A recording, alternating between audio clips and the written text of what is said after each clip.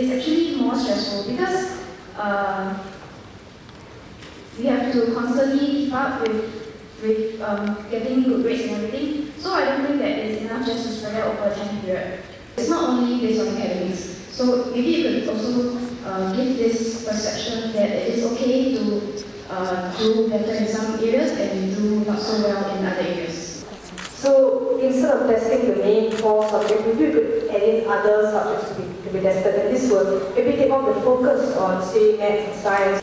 Add more subjects. Because not add more subjects, reduce the emphasis on 4 main subjects. Okay, we want a system that also, of education that also puts in a bit of drive and gets the students to want to achieve more. Again, embrace different paths of success. Each path can lead to success in its own way, and each path can lead to excellence and fulfillment in life.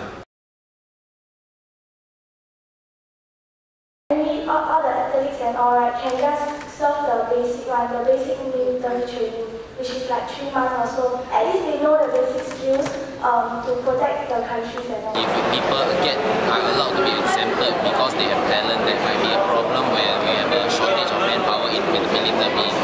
It's not something we like NS, but it's something we need. Sometimes choice is not an option here.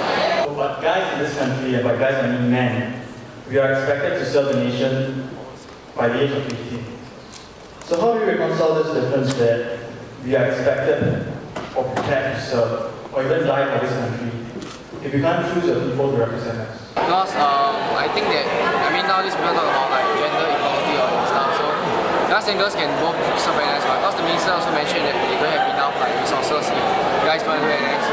So given a choice for them to do the army or to get pregnant, which one would they choose? It's good in theory, but maybe practical is not